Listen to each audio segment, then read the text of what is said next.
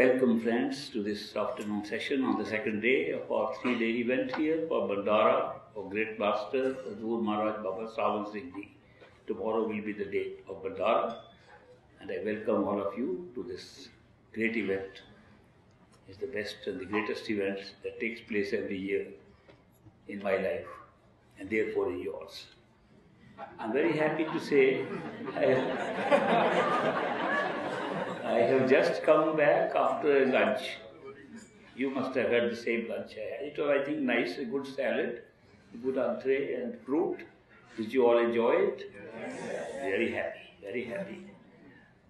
Little expensive though.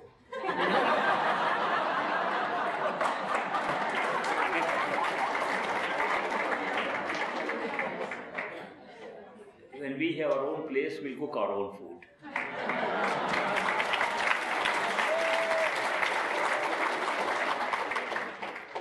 Okay, we have an international group sitting here, and many people see me. I received so many emails last night. People saw yesterday's talk in several countries of the world, and that surprised me, because in some countries it was after midnight, some places were strange hours, so people had turned on their computers or their Wi-Fi systems or whatever to listen to a talk being given here in Chicago. So I was impressed that this is really a global event. The truth is that spiritual path is not a religion. It is a universal message for everybody. It's open to everybody all over the world. Every human being is entitled to this spiritual path, without any exception at all. No question of any race, color of the skin, the language you speak, the culture you live in, the country you live in. No question. It's open to all. I have a book sent to me, printed in another country. So I show it to my friends. Can you read what it is? It's not Spanish. It's not German. It's not French. I say, we give up.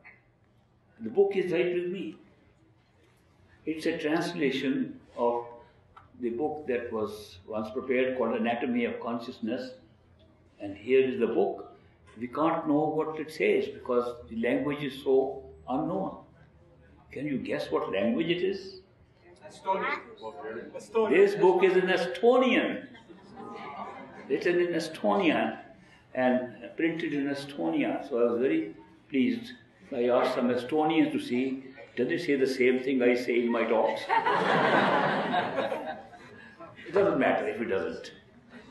Because books are not that important as personal experience.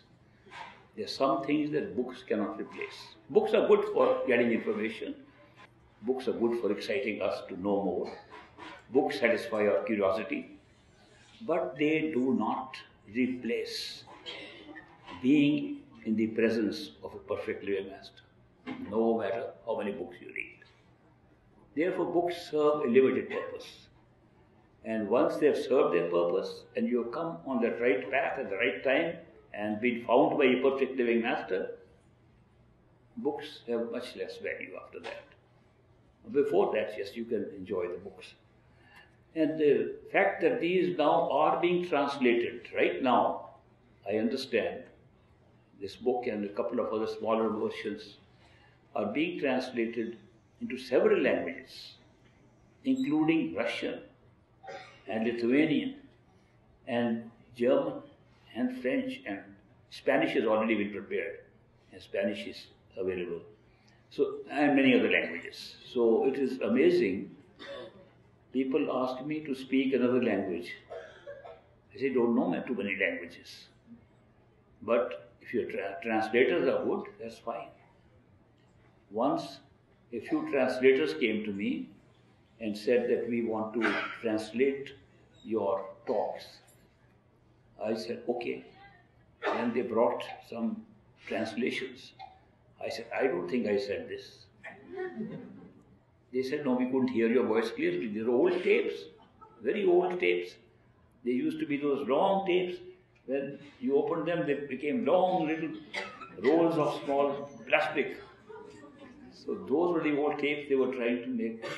Now the digital world is different. But I'm glad that under Jonathan Rapkin's guidance, there is a division in Ishwar working, which is now bringing those old tapes into digital format. And they are also going to be available free. By the way, all my talks, all my work, everything I do in the service of my master is totally free of charge. There will be no cost whatsoever. Nor did my master ever charge. In fact, it has happened with me that my own university invited me for a talk, which was to be a paid talk, and they set the fee for the talk. In the middle, a person in the audience asked spiritual questions. I declined the fee for that reason, because it was including a spiritual subject. In any spiritual subject, there is absolutely no fee. Of course, I have a small pension I get for my work I did in India. I worked here. In fact, I'm still working. I work as a consultant to some people, some companies, and I am a good consultant. You know why? I have a degree in business from Harvard University. I show that paper, I become good. Such a strange world. A paper counts more than what you are. We were building a dam, and I was irrigation secretary in the government in India. And we were building the highest rate gravity dam in the world. It was the Bhandara Dam. And we were hiring engineers, top engineers from the world.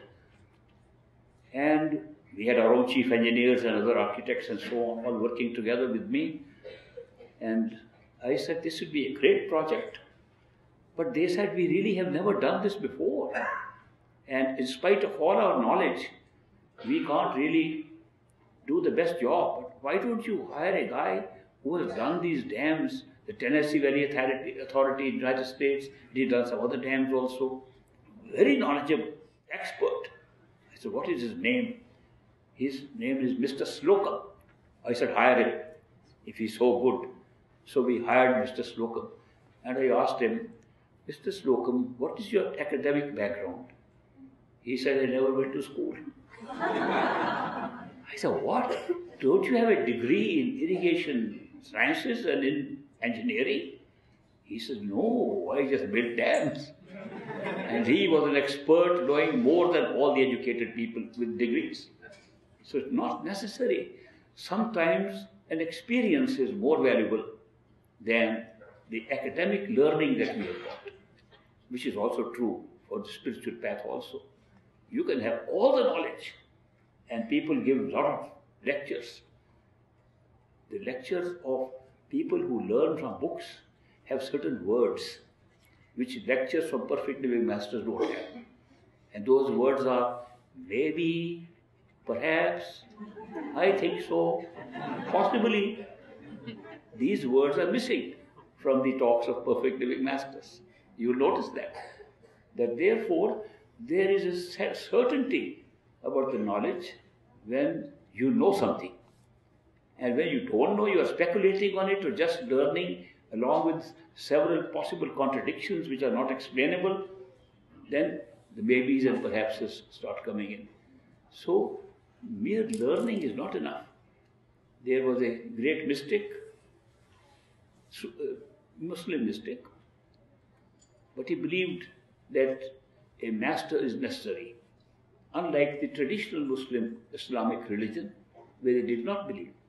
So his name was Bulle Shah. Bulle Shah was a great guy, and he has written such a blunt poetry about the spiritual path. He says, I have read the books, people keep on reading books, they get nothing out of it. They don't read themselves. They don't go within themselves to read who they are. What is the books going to do? He says, I have gone to the mosque, I have gone to the temple, I have gone to the church, I have gone everywhere where people worship. It's all hollow, they're buildings only. Nobody has ever tried to go in the real house of God, where God lives, which is our own human body to go within it. And of course, people liked him. But he did something very odd one day. One day he went to the wine shop. He was not drinking alcohol at all in his life, the teetotaler. But he went to the wine shop and said, I want a little bit of wine. In that currency at that time, for say a penny, 2 pennies, pence worth of wine. The guy at the shop said, the wine shop said, this will be no good, it will not even touch your tooth. You should take at least a little pint or something. He said, I don't need to drink it. I need to rub it on my mustache. So people should think I am drunk. And then he had, amongst his disciples, there was a prostitute in that town. And she used to follow his teachings. He called that prostitute. He says, I need a favor from you today. She says, yes, sir, what can I do? Please lean on my shoulder, I'm going to walk in the streets. And he walked in the streets, and with a prostitute hanging and in smelling of liquor. His followers were asked, what has happened to Bulle Shah today? This is not the seer that we saw, this is not the mystic that we saw. And he went all the way in the street. Many people followed him and wondered what's happened. Many of his followers left him. That this is not the mystic we thought. Look at his condition. And then he went back to his ashram. And there, some people who had collected around him said, why did you do this? He said, you know, when you have some nice sweets, the flies try to come there too, and you should wave them off. That means some people are there only for curiosity. They are not real seekers. And if they go away after hearing a story like that, it's good enough for us. This is not meant for everybody. This path is meant for seekers. And those people said, but Bulle Shah, supposing everybody had left you, he says, it's not possible. If everybody had left you, you wouldn't be sitting here around me asking me these questions. You didn't leave me. So seekers never leave. They know masters can work in very different ways. But masters do sometimes play games, and sometimes they leave us with surprises. But that's the way they do it. So I am sharing these things with you because those of you who have been very fortunate to find perfect living masters in your lives, they will be able to understand that sometimes masters' actions which you don't understand, there is a hidden meaning in that. There's always a hidden meaning in what they do. There's always a hidden meaning in what they say. Sometimes they say very casual things, a casual remark, and you think there's just a casual remark made. It may be holding the key to your future. You will see later on that was not so casual as you thought. The masters do not act like masters. They act like the disciples. They act like disciples because they are friends of the disciples. There was a very great disciple of great master, Hazur Maharaj Baba Sawan Singh, a veterinary doctor whose stories you must have heard. I've told them many times. Dr. Ishwar C, veterinary doctor, the guy who had to bring his father by tying him up on a cot. The guy whose son died in the river and they couldn't find the body and he had to go and ask great master. And his wife said, I want the son back. And he came back after a long time. All those stories about Dr. Ishwar Singh. When he was old, Ishwar Singh spent some time in my house. Many people told me he is more of a mystic than the masters of that time. Ishwar Singh told me, a master is, in our language, he said, he's Yar first, Guru afterwards. He's a friend first, master afterwards.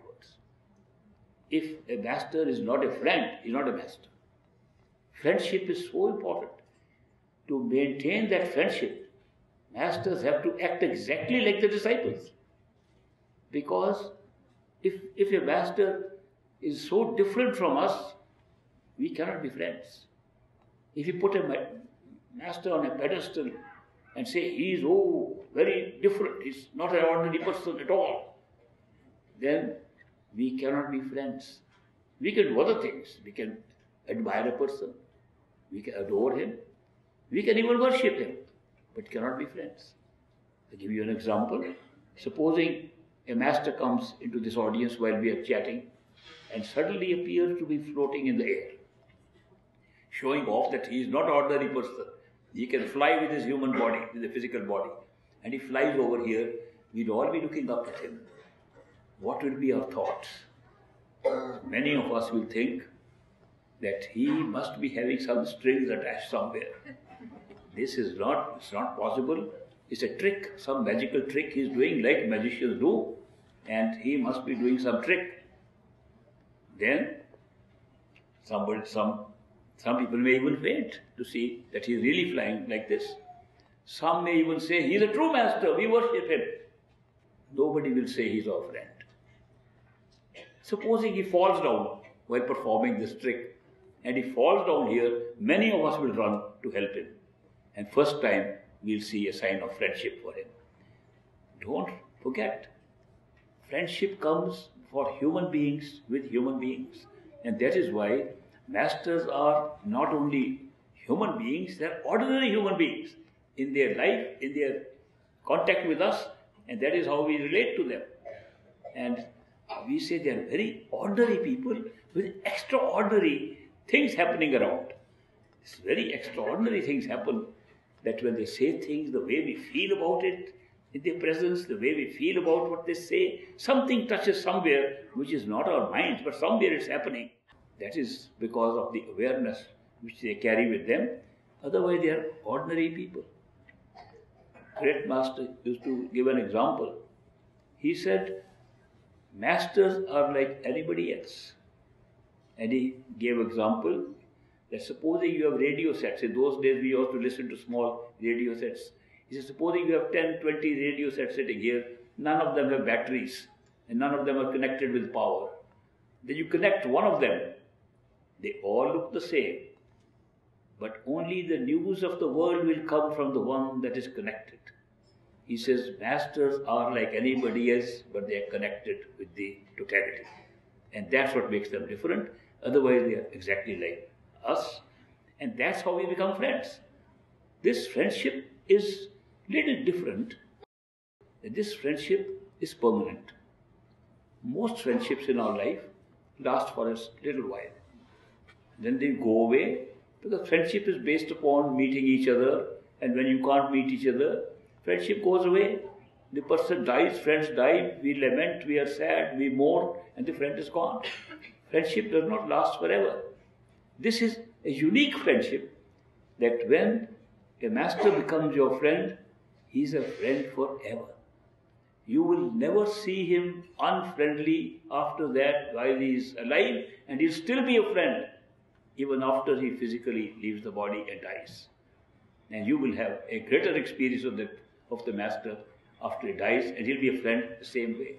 He'll crack jokes, he'll tell stories, and he'll be traveling with you, he'll fly with you, he'll do everything. And it's an amazing friendship. That is how we realize that what kind of friendship is coming from true love. It's very different from just merely saying we are friends. I received jokes from a friend of mine, good friend, permanent friend. He lives in Canada. He's also present here in this audience. He sends me a joke every day. He says, your daily smile. He knows I remain very sad, otherwise looking at the plight of the world. So he sends me to cheer me up. And it does cheer me up. Some of the jokes I can tell you, some I can't. There's a borderline joke I can tell you later. But he sent me jokes even today. And a lot of jokes are about friends and friendships and what happens if they go in the wrong bed with somebody or something. I will not mention that. I can tell you a joke, especially on this day. Jonathan's birthday. Many of you have heard Jonathan's joke. Some of you may not. Is there anybody who has not heard Jonathan's joke? Please raise your hand. Oh, it's worth repeating. Okay, this Jonathan's joke says, it's Jonathan's joke because I don't want to take credit for it. He told me. He said that there was a pastor of a church and he had 2 parrots. And he trained those parrots to say Hail Marys, and he could say verses from the Bible.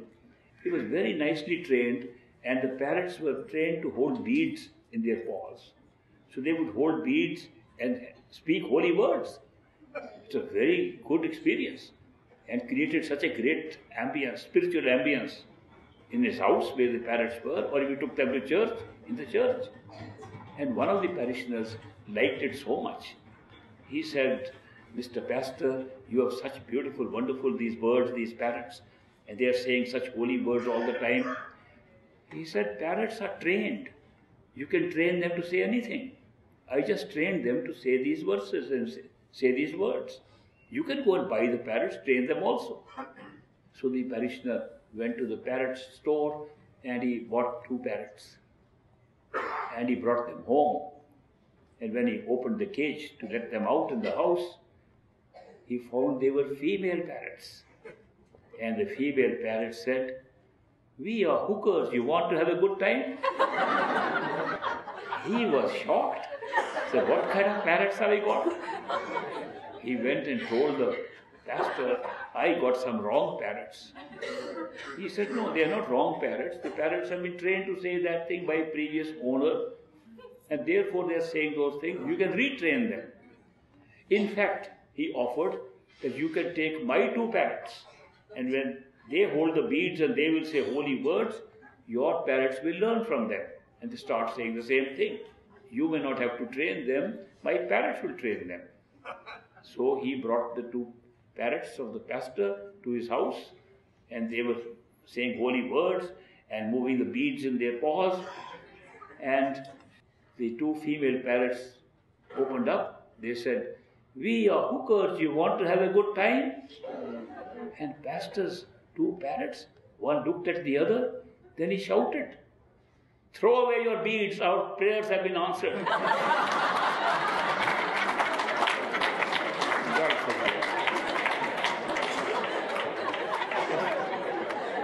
It just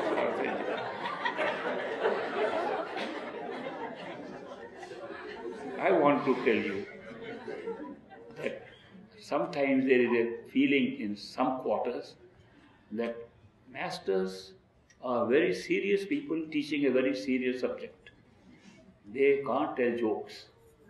Of course, on that basis, I am properly disqualified. I am disqualified by my wife and also by that guy who's But I must tell you, great master was great in telling jokes.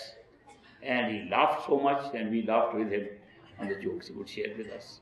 It's a great experience to hear the jokes from great master and to see that sense of humor is important. We have 8 senses, not 5. The 5 senses we talk of in sense perceptions, 5 senses are only physical senses. The 6th sense, which they say is like intuition, and women have more of it, that's how they claim. Maybe they do. 6th sense is more important in life than the 5 senses. The 7th sense is even more important than the 6th, and it's called common sense, and it is very uncommon. Its common sense is the sense to distinguish between the grain and the chaff, to distinguish what is important and worth following and what is trivial. If you look at your own lives, how we have not been able to distinguish between important things for us and the trivial things. We spent a lot of time on trivial things. Now, I can give an example. Many homes I visited, they have got so many little things gathered together. Old papers, old books, very valuable things in their garage, in their rooms, and cluttered all over. Very valuable things they never use. They will never use. And when they die, their children will throw them away. But they think they're very valuable things. And on the other hand, they spend more time on the triviality than on meditation, on friendship, on love, on relationships. Less time on that and more time on collecting all those things. Can you imagine how much we collect in material, small things, and we store it? And then what happens? Then when we die, we miss it. Oh, I should have taken care of it. We miss these objects so much that we have to come back for it. People are reborn, reincarnated because of their attachment to these trivial things which they never used and are useless. But yet how our mind works. There was a friend of mine in Chicago. Then he moved to Las Vegas. And I said he wanted to come to every program of mine. So we were having an event and he emailed to me, I am sorry, I could not come to your program because there is a nice chair in the furniture shop. I want to buy that and I have put in a certain amount that I was going to use for coming to see you. I put in for layaway. What is layaway? I have laid away for that chair. It's a very beautiful chair. It will cost $900 and I have put in $200 or $300 as layaway. Next event happened. Sorry I could not come to see you because I had to pay the second installment of the layaway. And then he died. Can you imagine that guy is going to come back just for the chair? Because he can't help it now.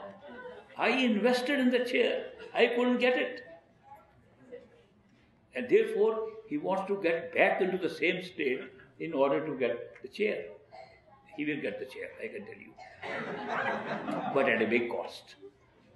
So that is why we sometimes mix up the trivialities. That is why this seventh sense of common sense is important. That stay with the important things. Nobody in the world can do everything. We try to do many things which are beyond our capacity, but we think we can do everything. It's not possible. So select what is important, do those things, and leave trivialities away. There are too many trivial things around us. And especially be careful that the things you are collecting which you are not even using, they are just cause of attachments. And as Buddha said, our entire suffering in the human body, in the human life, is because of desire and attachment. Our desires and attachments are creating all our problems here. That is why take care, and common sense is important. But the eighth sense is even more important than common sense. It's the sense of humor, the ability to laugh, the ability to laugh at your own situation, the ability to laugh at the show going on, the ability to laugh and postpone something that you thought was very serious and was affecting you. The ability to laugh is a big thing. The sense of humor is really a great thing, and I've seen it in action with great master, Maharaj Baba Sawan Singh. So these are things that I observed, and I felt very happy that I was able to learn something.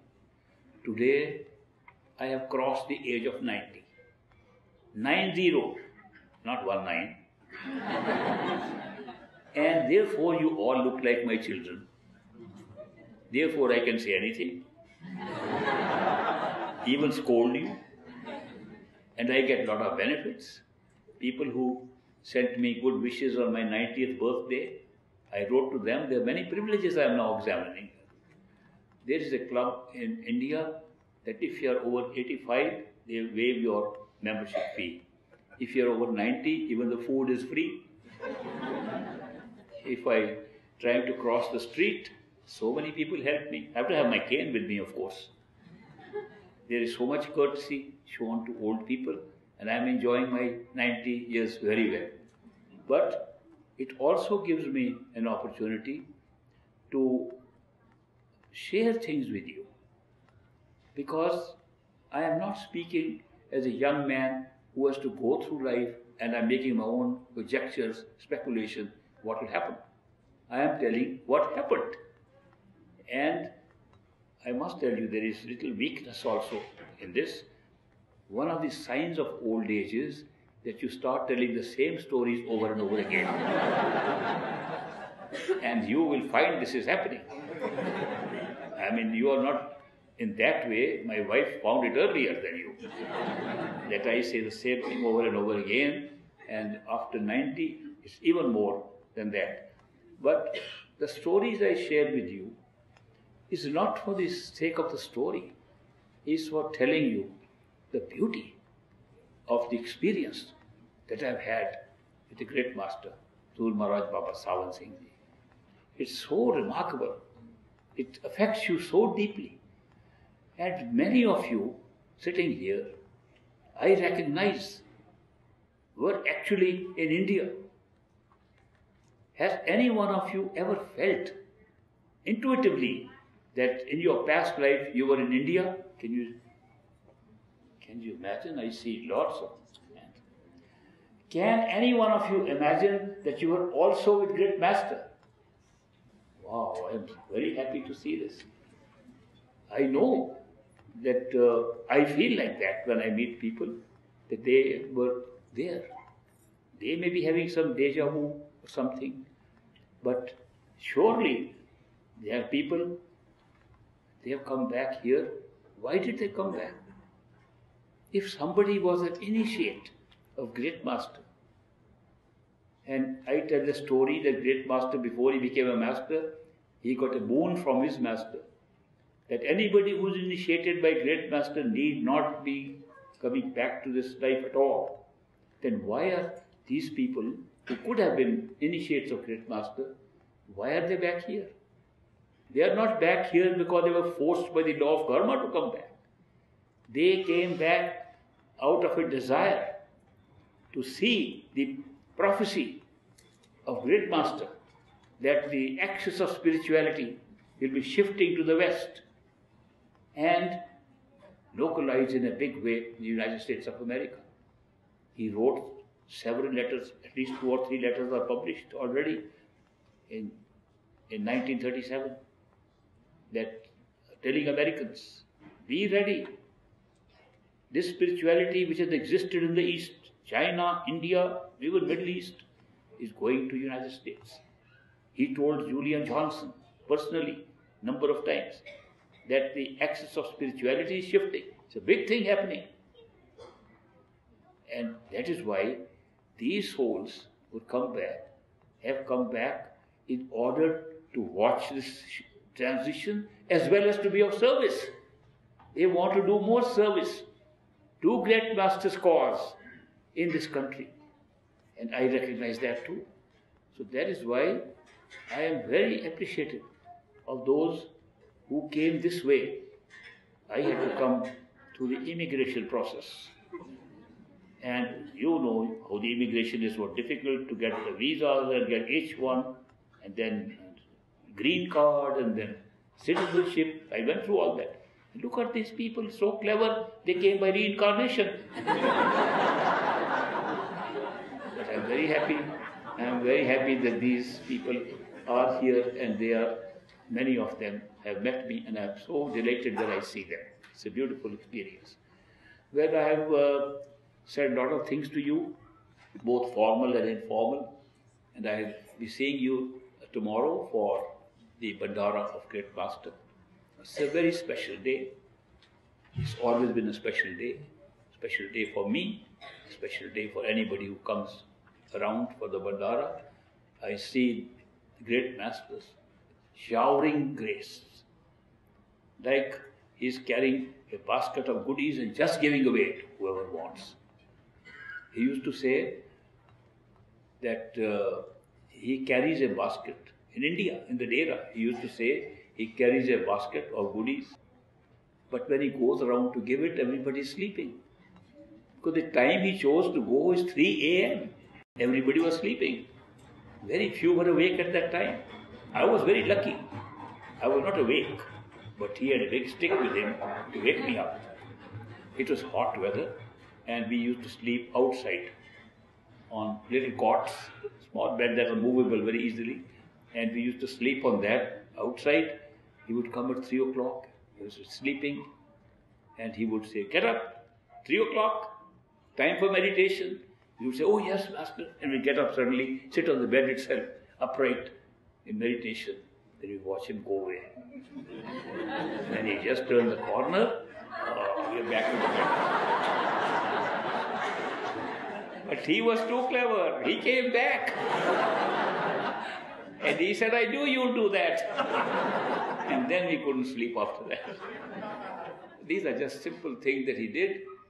But I'm telling you, on 2nd of April every year, I see him bringing a much bigger basket and showering the grace.